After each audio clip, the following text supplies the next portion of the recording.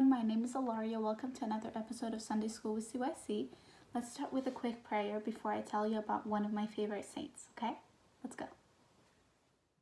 In the name of the Father, the Son, and the Holy Spirit, one God, amen. Thank you, Lord, for giving us a new day. Thank you for keeping us, being us safe. Please, Lord, help us, help our families, and help our church stay safe during this time. And help us learn from this lesson. Amen.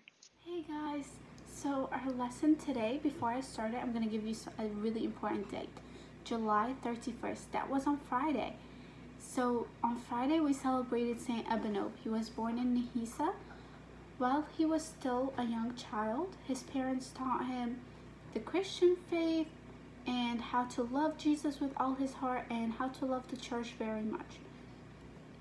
But sadly, his parents went to heaven when he was 12 years old. They were very rich. Okay, keep that in mind. And then Saint Ebenob loves the church, so he decided to go to the church. So during liturgy, he heard the priest encouraging everyone to confess their faith and not to be afraid from the Roman emperor. What does it mean, the Roman emperor? Roman emperor is a big king over many little tiny countries, and usually there are many governors. Governors are in charge of the little places, and then they report back to the Roman emperor. So after their church, Saint Ebenob decided to give all his money to the poor and needy people, and he didn't leave anything for himself. And then he traveled and went to a city called Samanud in Egypt. And that's where Archangel Michael appeared to him and encouraged him to confess his faith and told him, "Don't be afraid. I'll be there to help you. And if you get hurt, I'm gonna help you. Don't be scared." So he went there and he went to the governor of Samanud.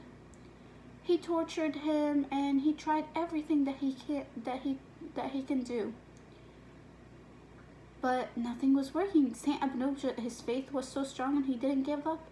So the governor of Samanud started believing in Jesus. Can you guys believe that? He started believing in Jesus and he had a strong faith in him as well. And they both went to the governor of Atrib, and then they went there and they told him, "We love Jesus and we're not going to do anything without him, and whatever you want to do, you can do, but we love Jesus." So Governor of Atrib got really mad. He tried torturing them. Nothing was working. He got really tired of the governor of Samanud, so he decided to kill him.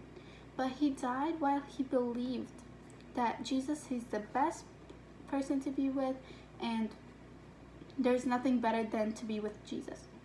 So, and then Saint Ebenob was still alive, and then the governor of Atrib tried torturing him again, and then nothing was happening. The Archangel Michael kept healing him and helping him through all of this.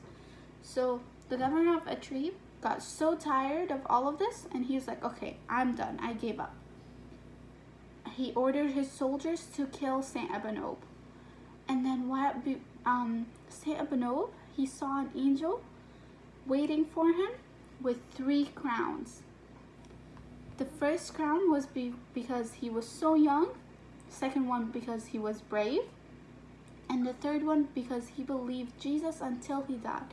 He didn't give up at the end. So after Saint Ebenob died, there was a saint called Saint Julius.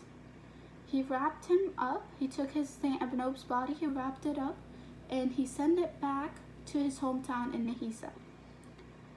So do you see, this is a picture of Saint Ebenob. He was wearing white clothes, and that resembles his pure heart and all of his love towards Jesus. And even though he was a young kid, he used to do a lot of good things. And he's also wearing a cross, and that shows that he told everyone that he was Christian and he was proud of it. And he was proud of it.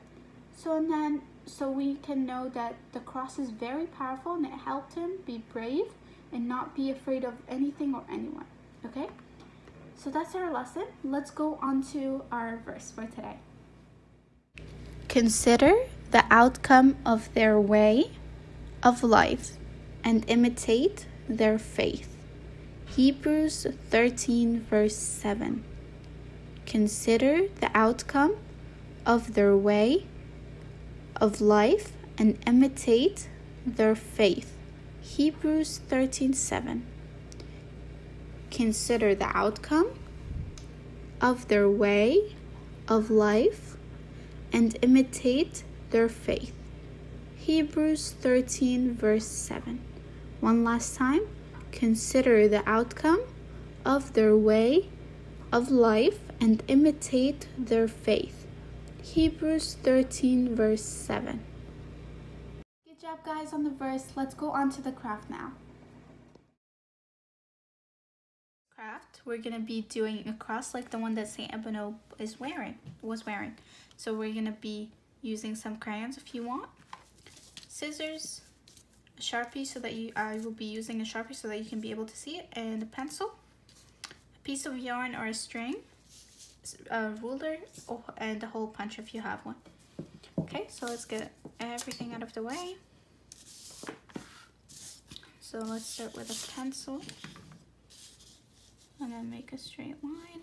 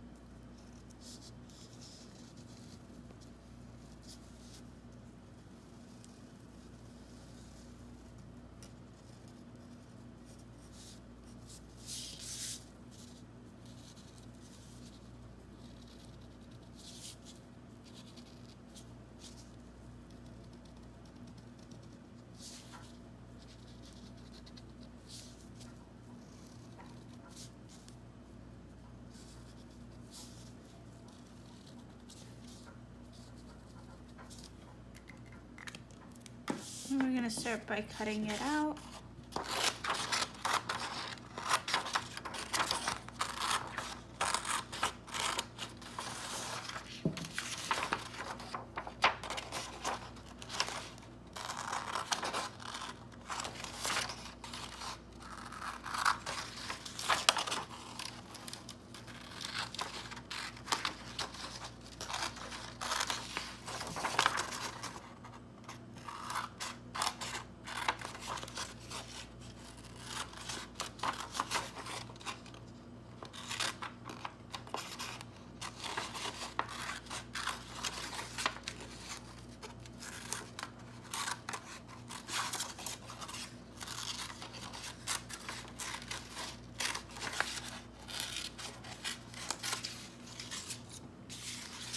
Once we have our cross cut out, we can get the hole punch to make a small hole up here.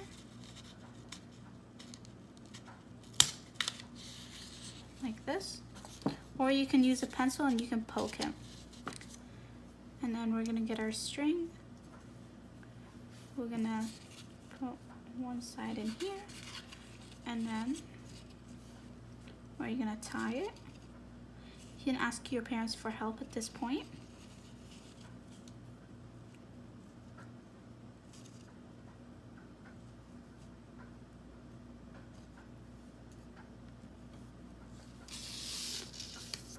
This is really long, so I'm just gonna cut it.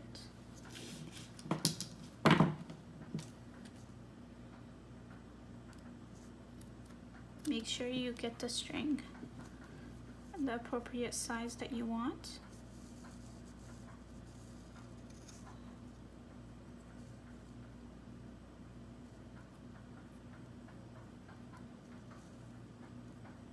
Okay, once you have it tied off, this is how it's going to look like. At this point, you can color it or add any decorations that you want. So see, you guys, you can either wear the cross or hang it up. Good job, guys, on the craft. You did an amazing job. Don't forget that Jesus gives us the saints to learn from them, so we can learn how to be brave and to be proud that we are Christians like Saint Ebenob. And remember that Jesus loves you so much, okay? See you next time. Bye!